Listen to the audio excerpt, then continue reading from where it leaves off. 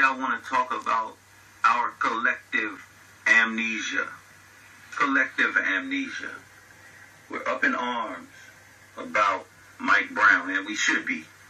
We should be. A couple of years ago, we were up in arms about Trayvon Martin. A couple of weeks ago, we were up in arms about Garner, who was killed by the New York City police. All right, but how many of y'all even remember or even know about this story right here? Another unarmed African-American teen shot and killed by the police. His name was Denzel Curnell.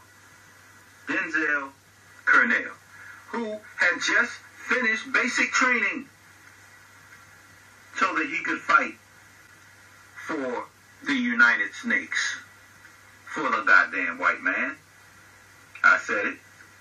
I know some of my friends won't like that very much, but it is what it is.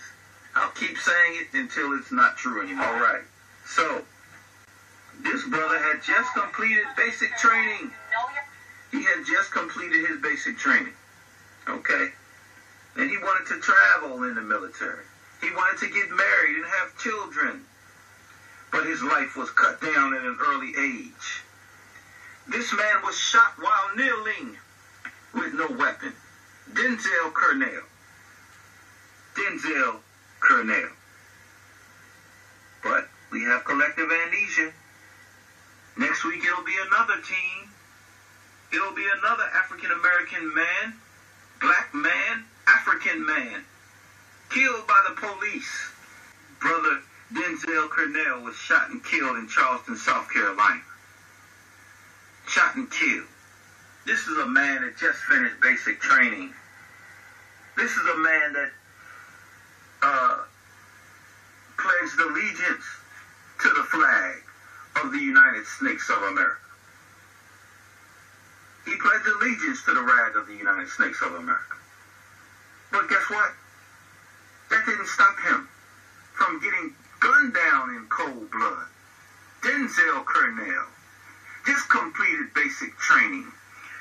Charleston, South Carolina, 19-year-old brother, shot and killed while kneeling and unarmed. What was that about? By the police. You've got to be kidding me. Collective amnesia. Collective amnesia.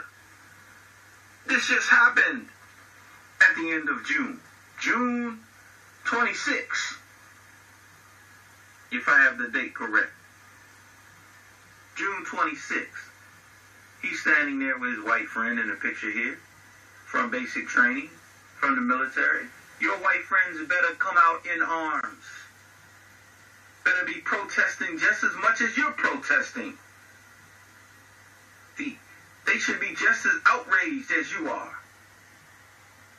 Denzel Curnell, shot and killed by the police in Charleston, South Carolina, after completing basic training. After completing basic training, he pledged allegiance to the rag of the United Snakes of America. But while kneeling unarmed, he's shot and killed by the police. Shot and killed by the police. But things have changed.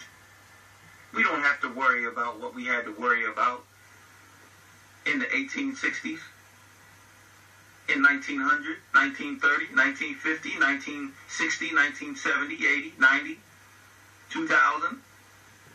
We don't have to worry about that in 2014. What are you all fighting for? Just forget. Forgive and forget. Our young men are getting gunned down today